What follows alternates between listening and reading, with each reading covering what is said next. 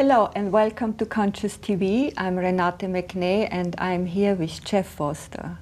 Hi Jeff. We just actually finished an interview and we kept sitting here and spoke about different things and thought, oh, okay, why don't we record it? So, Jeff, there's one thing I would like to dive into a little bit more, is you talk about in your book that, and the sentence is, all the spiritual bypassing stuff we do sometimes. So what do you mean by that?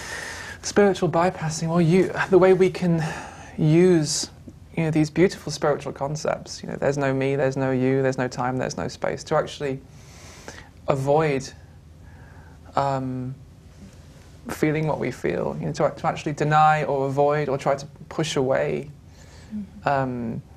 the messiness of life, the pain and the fear and the doubt, and I'm guilty of this. I used to do this so much, especially when I got into the non-dual teachings, Advaita. There's no me, there's no you, there's no time, there's no space. And I give a few examples in the book, and one classic example, I'll never forget this, and my brother will never let me forget this, but when this genuinely happened, a few years ago, I remember my brother asked me to do the washing up because the dishes were dirty, and this is what I genuinely said to him. I said, Barry, who are you asking to do the washing up? It's kind of funny now looking back, but I was deadly serious. It's like I had lost that basic human connection. I couldn't even hear. I was quite an extreme version. I was quite an extreme character, but I was using this stuff. I was using. So how did your brother react? Well, I think he was hurt back then. And he was angry, and he saw it. He said, Jeff, it's just spiritual nonsense. Of course you're a you. Of course you're a person, and you're just trying to avoid doing the dishes. And I was like, I was like, oh God, he's so unenlightened. He doesn't realize, there's no one here, and who's he getting annoyed at? It's all his projection. It's all his. He thinks he has a belief that the washing up needs to be done. Oh, poor, and it's funny in a way, but I see the arrogance of it as well. I really do, and I guess I was innocent in a sense as well. I couldn't help it. I was stuck in that stuff back then. I was stuck in it. But that's an extreme example. But I had once, I interviewed a woman, Suzanne Foxton, who actually got realized while she was washing the dishes. There you go. It's all about the dishes. What a potential for your brother. I have to say, I did learn how to do the dishes in the end. So these days I do the dishes. Mm-hmm. I do the dishes. But that's kind of a funny and extreme example. But this happens in so many ways, in subtle ways as well. I used to use it in relationships, with my partner, and where she would be. This was many years ago. I don't do it so much anymore, I hope, but I've learned my lesson. But my partner would want to express something to me, to express some frustration, or some sadness, or some disappointment, with me, something that I had said or done, or. And I think years ago, because I was so stuck in this non-duality stuff, there's no me, there's no you, it's all a projection. That's dangerous stuff in a way, because there's such a truth to it, but I think the moment you start using it, you use it to win an argument, or you use it to prove something, So it's no longer a fresh moment, present moment insight. It's become a belief. It's become a religion, and you use it. And another story. It becomes a story. Even the insight that you're beyond stories becomes your new story. And then I'm guilty of this. It took me a long time to really see this in myself and see the subtle ways that I was doing this. Like I wasn't allowing my partner just in the moment to feel what she felt, because I was taking it personally. I was taking it, and that's the ironic thing. I was taking it personally, and then so I was saying, well, there's no one here. You see, it's very clever. So she would express some sadness, or some frustration at something that I'd said, something that I'd done or hadn't done. And instead of just being with her, instead of just sitting with her and allowing her to experience what she was experiencing in the moment, you know, and like validating her experience, instead of validating her present moment experience, I would go off into my spiritual stuff, you know, and try and make sense out of it, or I would, oh, she's just projecting, or what she's saying doesn't apply to me because there is no me. You see, it's very slippery, you know. And I was, I think I was doing this in very subtle ways as well. It was avoiding. It was all about avoiding direct human contact. The whole thing. I used all the spiritual stuff because the mind will use anything to avoid life. It will use anything to avoid life. So, you know, and I was talking about love and acceptance and unconditional love, and yet I wasn't living it. Like in the moment I turned away from my partner, the moment I invalidated her experience, or the moment I cut the connection, I stopped listening to her, then it was all empty. All the preaching about there's no me, there's no you, there's no time. It all became empty words then, and it didn't. But here's the thing, it didn't work for me. Didn't work. What does that mean? Well, it didn't give me what I really longed for, which was connection. So all the spiritual bypassing, all the non-dual cliches, and the no one here, no one there, and no time. There's no me, there's no you. It's all ego and blah blah blah blah. But in a way, it's interesting, Jeff, because you are talking about this in your book. How when you were a child, and you know we all experienced that, that your parents didn't validate your experience when you were a child. When you were sad, they tried to pull you out and make you happy, because you said your father couldn't really sit with you when you were sad. You know, in a way you did the same thing with your girlfriend. I think your parents, which you learned from your parents. And this is karma. This is karma. So talk more about that. You know, there was in the Bible it says that the sins of the fathers will be passed through, what was it? Anyway, passed down through the 7 generations or something. I don't think I was alone in having that experience of not being validated. I think everyone experiences this. I think it begins when we're very young. I'm not for one moment judging my parents, blaming them. They were doing their best. This was, you know, they loved me in the way that they could. Yeah. They loved me exactly in the way that they did, in the way that they could. But this is what we learn, you know, when we're young children. And I think I give this example in the book. Maybe I don't. But you know, for example, when I was a very young child and I was in pain, you know, I hurt myself and I was in a lot of physical pain. My mother, because she loved me, because that was her way of showing love. That's what she had learned. She would immediately try and do something about it, you know, take the pain away, make it better for me. Or if I was sad, and it wasn't just my mother, my father, it was everyone that I met. You know, this is what we do to each other. You know, if someone's sad, we try to make them happy. If they're in pain, we try to take away the pain. I'm not saying there's anything wrong with that. It's natural, and there's nothing wrong with trying to take away someone's pain. But it doesn't.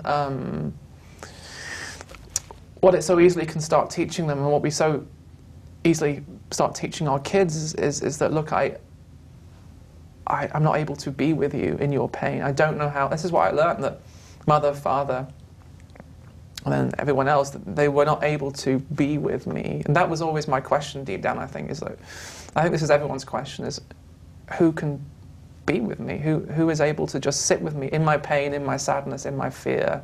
Well, you even couldn't do it with yourself. Well, exactly, because I never learned how to. That's in a way, and then we grow up and we're 20, 30, 40, 50, 60, 70 years old, and we still don't know how to sit with ourselves when discomfort arises. Pain, fear, sadness.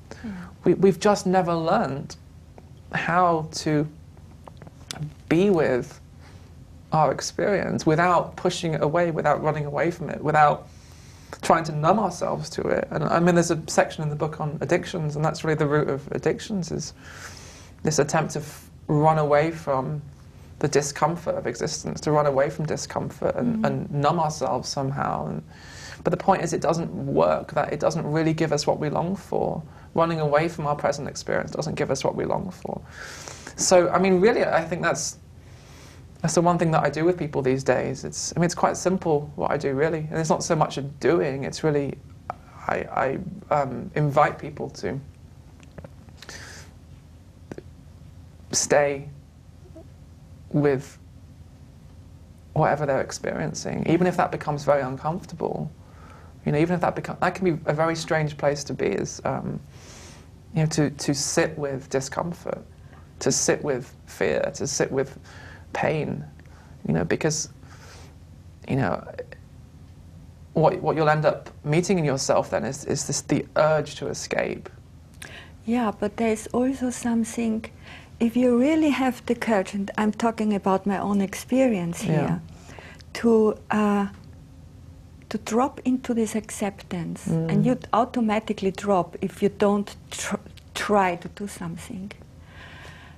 There is, right in the middle of this discomfort and pain, incredible beauty, or I would say, in your words, the ocean. That's it. It's even in the midst of the most intense discomfort, you're absolutely right. There's somehow, however intense it is, however uncomfortable it is, it's being held. It's already being held in the moment. You don't have to hold it. You do not have to know how to hold it. I think maybe that's the core question that goes to the root of all our seeking, is how do I hold this? Yeah. How do I hold it? And maybe it's not even a question of how. Maybe you have always been holding it without even knowing that you were holding it. I mean, that's how indestructible you are. Yeah, and you talk about it's the deep rest in the ocean we are longing for. You know, we are all tired of running around, of seeking, of being addicted to seeking and to other stuff and to our emotion. We are exhausted. Yeah. And you know, I remember we did once years ago, Ian and I, a weekend with Sogal Rinpoche. That's when his book came out, the Tibetan Book of Dying. Yeah. And the way he started the weekend was, we are all exhausted. We are all exhausted of the constant circles of life and being lost in it. Yeah. Yeah, and it's true. I never forget that. And as you say in the book, we are longing for this deep rest. We only can find in the ocean.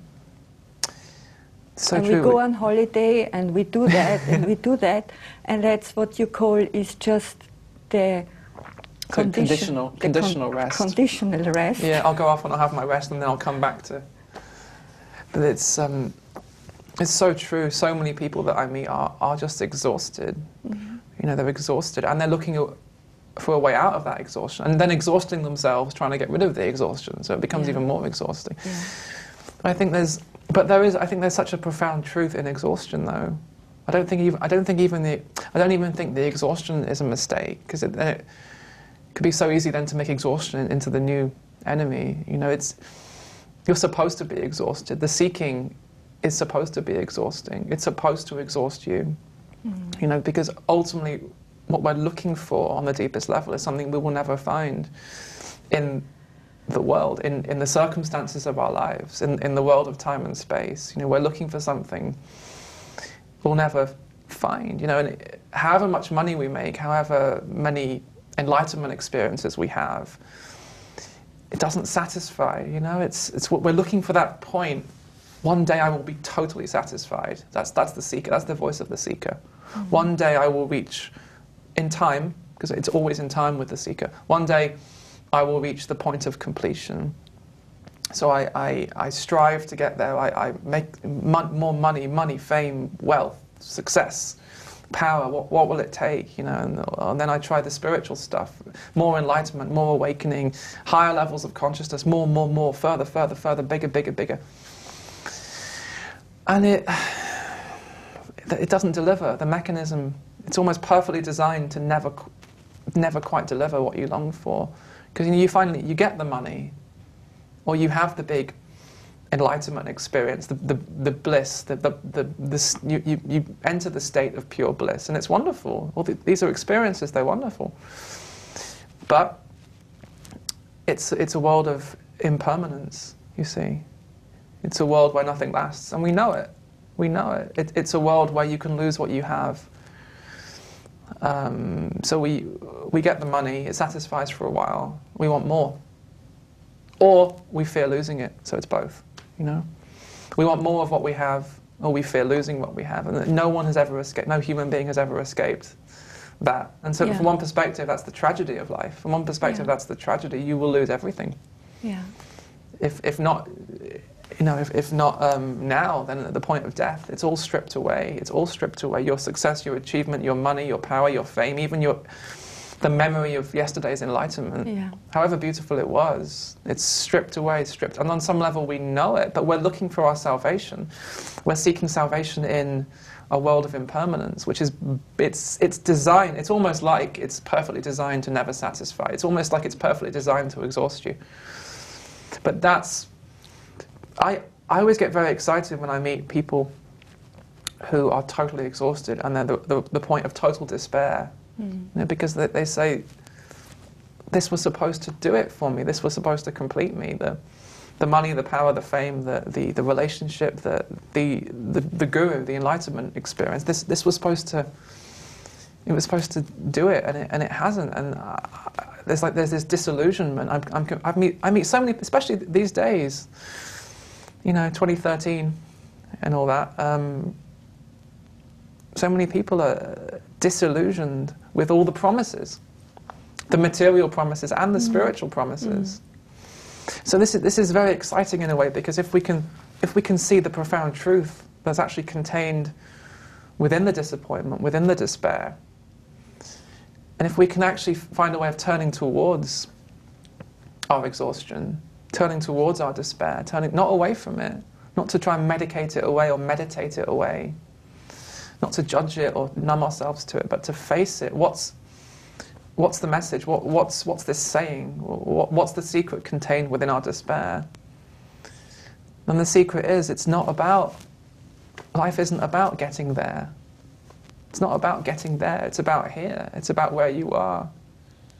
And it always has been. And of course, fighting this moment will become exhausting. It's trying to wake you up. Like it's almost like it's almost as if the whole thing is perfectly. I can see why people believe in God. It's almost like it's too ingenious. It's too creative. You know, it's almost the mind wants an explanation. But I think just to appreciate the infinite creativity of the whole thing, like this perfect setup, it's like not that your story will never be complete. That's what we're all trying to do, is complete our story. We want the Hollywood ending to the story of my life, to become the perfect, you know, and then he became the perfect being, and then the story ended. Perfect wave. Yeah. There is the point where it's perfect for a second. For a moment, yeah. We want to hold on to that. And that's the joy of life, and that's the despair of life. Yeah. You know, the joy of the wave reaching the peak, and then in a moment, the utter despair of knowing it's gone and it may never come back. So that's the tragedy of life from one perspective, is you know, trying to hold on to that which we know will pass. Trying to hold on to that which we know will pass. So we're seeking in all the places where we can't find what we're looking for. It's almost perfectly designed. I'm not saying it's designed. It's almost as if it's perfectly designed to never actually provide you with what you truly long for, which is yourself. It's almost designed to fail. The mechanism is designed to totally fail. And in that failure, it's like that failure, when it's faced, it throws you back on yourself. The ocean that you seek, it's not out there. It's like a wave seeking the ocean, right? You know, and the wave in the beginning forgetting that it is the ocean, and identifying as a wave separate from the ocean. It goes out, and where is the ocean? Seeking the ocean, exhausting itself. So you have this poor exhausted wave. And it's It's like, completely on its own in on the its world. own, I will never find the ocean. Everyone else is finding the ocean, you know. He's done it and she's done it, but I will never find the ocean. I'm completely exhausted, failure, despair. Hallelujah. I mean, hallelujah. This is Jesus on the cross. This is Jesus on the cross. Yeah. That in the midst of that exhaustion, the midst of that despair, who you are is fully present. So that maybe, I mean, so many people asking, what's the point of suffering? What is the point of, you know, is suffering, is it a mistake? Is it some kind of cruel joke? You know, if there's only the ocean, why do we suffer? You know, it can seem like such a paradox. If there's only oneness, why do we suffer? But what I would say is that suffering is an invitation to remember. You know, and I'm always reminded of Jesus on the cross. I think it's such, whether you believe it really happened, whether you call yourself a Christian or not, I think it's a beautiful, powerful metaphor for the human condition. You know, we're all on the cross, actually. It wasn't this guy called Jesus who was crucified one day. We're all on the cross right now. Yeah, yeah. And the crucifix is the present moment. And I mean, just imagine it. You know, this man, Jesus, he's nailed to the cross, you know, with no hope of escape. I mean, he's nailed, no hope of escape. Far away from his loved ones, he can't even touch his loved ones anymore. Yeah. You know, intense pain, the kind of pain that we couldn't even imagine. Yeah. You know, his body broken, blood everywhere. You know, bones broken. You know, ridiculed. Being ridiculed and you know, his whole story is being destroyed with no hope of escape. You know, but right in the midst of that, this is the thing, right in the midst of the human imperfection. I mean, talk about imperfection. Talk about the unfinished story of our lives. You know, this wasn't how it was supposed to end, or maybe it was, but this certainly doesn't match our idea of perfection. Right? You know? Not for Jesus not anyway. No. No, and the thing is, it was right in the midst of that this deep acceptance was discovered. Yeah. The deep acceptance wasn't far away. It seemed like, for a while, it seemed like it was far away. You know, and Jesus cries out, Father, have you forsaken me? Why have you forsaken me? Yeah. But then thy will be done. Exactly. You know, he forgets who he is. He's a human being. And I think this is so beautiful as well, because you know, when you're a spiritual seeker and you're going to become enlightened and you know, you've got very, very, very high standards, incredibly high standards for yourself. You won't even allow yourself a moment of doubt. You won't allow yourself a moment of forgetting who you are. Even Jesus on the cross forgot who he was. And I mean, it's beautiful. It's like there's hope. There's hope for everyone. You know, we don't have to be this perfect being who never doubts. Do you know what I mean? Who never feels despair. Who never feels. Even the Son of God. I mean, in the mythology, even the Son of God forgets God. For a moment, you know, and he cries out, "Why have you forsaken me?" And then he forgets who he is. He's forgotten him. He's identified with the wave. Yeah. He's identified with the despair, with the pain, with the failure, with the body, with death. He's identified with that for a moment, and then he feels so far away from God. He feels so far away from who he is. He feels so far away from acceptance. Why have you forsaken me? Yeah. Consciousness, why have you forsaken me? And then he remembers, oh, I am that. Yeah. And then it's done. Yeah. It's done. But it's done on the cross. He didn't escape the cross. No. So that's the perfect integration, you see, of absolute and relative. The absolute wasn't separate from the relative mess of... That's a mess. It's a big mess. But it's a divine mess. Yeah. You see, let's just face it, our lives are a mess, right? But they're supposed to be. It's supposed to be a mess. You're not supposed to be living the perfect life. What would that even look like? What would that even mean? Well, you know, Jeff, most of the spiritual teachers and guru, they show us a completely perfect, enlightened being. You know, I don't think I remember ever hearing somebody like you saying, yeah, I'm in a mess and I still have these naughty thoughts and I'm still doing that and that. You know, you don't hear anybody admitting that. They all have a hello or hello or whatever. And, you know, we take them as a kind of heroes. Modern day heroes, and we want to be like them, and we even forget more and more ourselves in that process, trying to become somebody else, trying to become someone else. It becomes this unreachable goal, you know. And I can't. I don't want to judge anyone. You know, I can only look at my own experience. And years ago, when I was pretending to be perfect, you know, I really was back in the.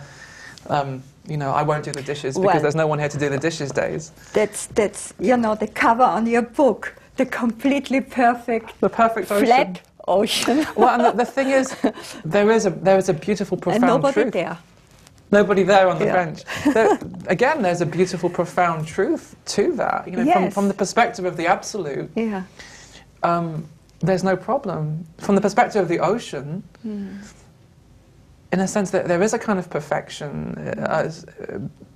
so because no matter what happens, you know, to the waves, the ocean can't be touched. The ocean is untouchable in that sense. The ocean is can't be destroyed. It's ever present. It can't be touched. But this is the thing, you know. So easily that becomes the new identification. I am the ocean. I can't be touched. No. Yeah. No, you are Jesus. Yeah. You can be touched. Yeah. You can be crucified.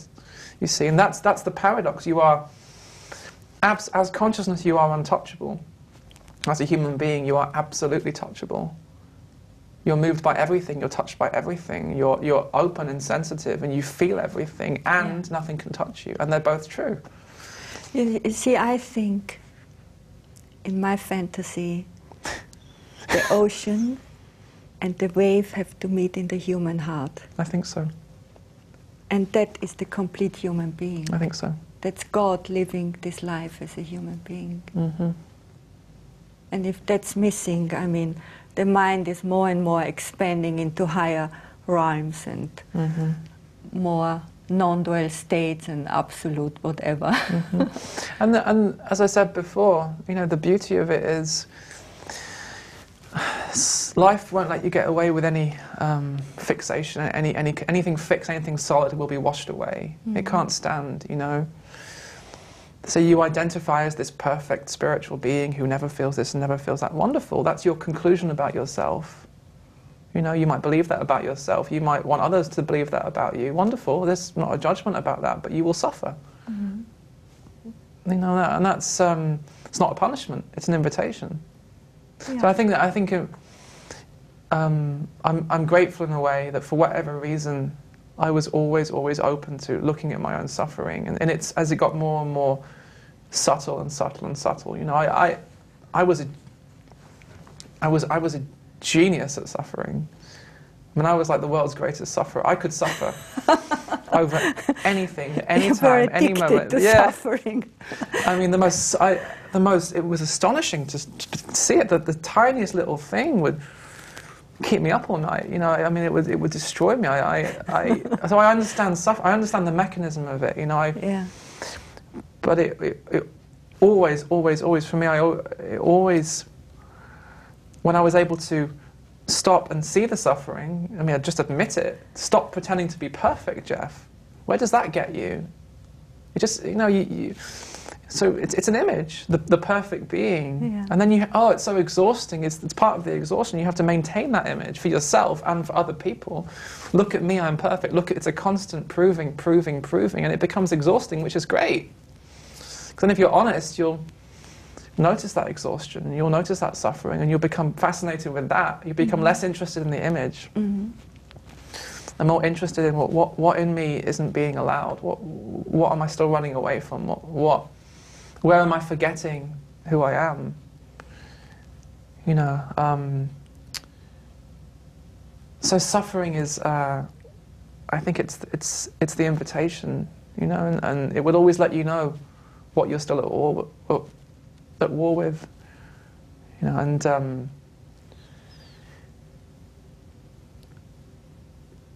again, I always come back to Jesus on the cross because I just think it's so powerful. It's his suffering did not, in the end, didn't lead him away from what he was seeking. His suffering didn't lead him towards it, actually. Or it wasn't first I suffer, then I reach. It was actually the suffering was a present moment invitation. The suffering was an invitation to remember here and now who I really am. And this is so beautiful as well because life is so forgiving in a way, you know, even if every moment is a fresh invitation. I love this word invitation. It's like every moment is a fresh invitation to remember. So even if yesterday you totally forgot who you were, or the whole of last week you totally, or 5 years or whatever, still life gives, you know, there's this moment. And that's the question, do you remember who you are now? It's like, Father, why have you forsaken me? Why have you forsaken me? Okay, but now, I remember. Yeah. And somehow it wipes away the past. Yes. And that's God. And that's God, consciousness, awareness, being. But I think this, that's why the cross is such a powerful symbol of ways, like this total intersection. It's the intersection of the absolute and the relative, right? There's, as you said, the human heart right at the center of that, and this beautiful, imperfect, messy human being who doesn't always get things right, who doesn't always feel the right way, who doesn't always have the right experience. But maybe it was never about that. Yeah. Maybe it was never about being the perfect me, No. the perfectly successful me, or the perfectly enlightened me. Yeah. Maybe it was always about remembering, you know, this total embrace of yourself as you actually are right now, in all your messiness, in your imperfection. You know, you're on the cross. It's not pretty. It's not pretty. But right at the heart of that, there's this words, you know, love, grace. So really, for myself, I don't really have any interest anymore in pretending to be anybody, or especially an enlightened the one. enlightened teacher. Why would I limit myself to that image? It feels so limiting. I'm not saying it's right or wrong. I think why would you want to limit yourself to I am this thing? Also, you are quite young. I think you are only 30 years. I think I am 32. Right. But I might be wrong. So, so I think, you know, this generation who is coming, they need a new teaching. And I guess that's what you're providing. I don't know what I'm providing. Yeah. I think people are hungry for a spirituality that is livable. Is livable. Yes. And that doesn't deny our humanity, because I think our Yeah. humanity has been denied for too long. Yeah.